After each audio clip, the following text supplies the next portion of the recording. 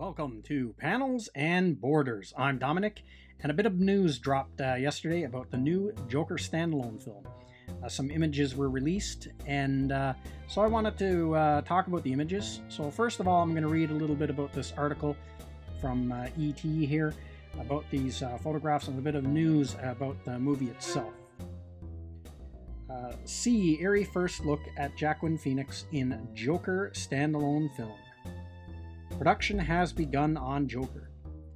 Joaquin Phoenix, who will be playing the clown prince of crime, was photographed on set in Brooklyn, New York on Sunday, looking decidedly thin and sporting medium-length hair. In this particular scene, he clearly hasn't embraced a life of crime quite yet. Instead, 43-year-old Phoenix wears slacks, a sweater, and a tan jacket while carrying a brown bag and smoking a cigarette. The street is littered with trash, recreating an 80s-era Gotham City when the film is set. Based on this shoot alone, the Joker looks to be striking a far grittier take on the beloved character. Unlike most recent DC films that involve the maniacal clown, including The Dark Knight and Suicide Squad, and the upcoming project intends to create an origin story for the legendary villain. So they released two images. And so here are the two images. I'll show one at a time.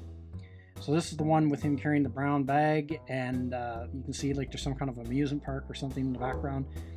And you know, there's garbage littered around there. It's kind of a very gritty looking look to the city. Can't really see too much in the background. And he does have like quite the creepy, almost stalkery look to him there. Like someone you would be kind of suspicious of if you met this guy in real life. So they've done a good job of making him look creepy. And now here's the profile picture that they released of him. So this, I'm guessing, is what he's going to look like before he becomes the Joker. This is his pre-Joker look. And so it's an interesting look. The hair kind of reminds me of the Heath Ledger Joker, actually. It was kind of styled this way.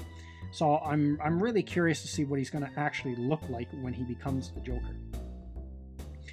And so they are, I guess, going with he's a failed comedian, I think, for this movie, instead that he was always a mobster. So my thoughts on the article and that, I think this is going to be an interesting movie. I'm kind of curious to see how this is going to play out. I want to see what they can do with a lower budget for making a grittier movie with a character like the Joker. Hopefully, I'm really hoping they don't PG-13 it. I'm hoping they go a little bit more hard R, not hard R, but you know, R-rated, kind of like like Deadpool for this movie. I think that would be good.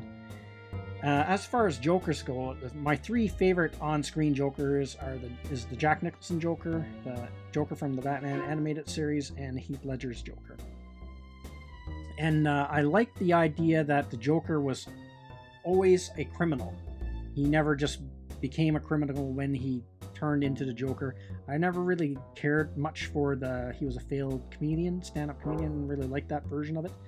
I kind of like the version you saw in the animated series where before he became the Joker, he was still like a crazy guy. He was still like in with the mob. And then it just really set him even that much more crazy when he became the Joker. And then same thing with the original 1989 Batman film.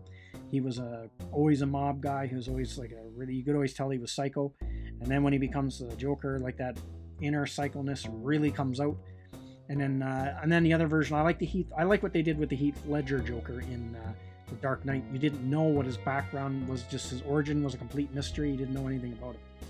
So it's interesting. So this one, I'm kind of mixed feelings about the whole Joker origin. I kind of like the idea that he's mysterious, but then I kind of like the idea, so I'm kind of a little bit torn there.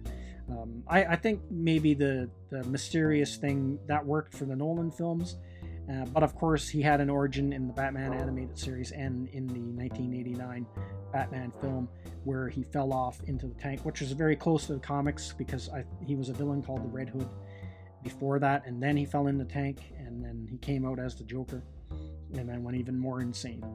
So interesting news, and it's interesting to see that the production has begun, and hopefully we'll get a few images of him actually in the Joker makeup and to see what kind of a Joker he's going to look like. That'll be kind of interesting to see. So that's everything I got to say in this video. Let me know what you think in the comments section, and I will see you at the next one. Thank you to all of my subscribers, and thank you for watching this video. And if you're new to the channel, like, subscribe, and share. And don't forget to hit the bell icon for notification when new videos are uploaded.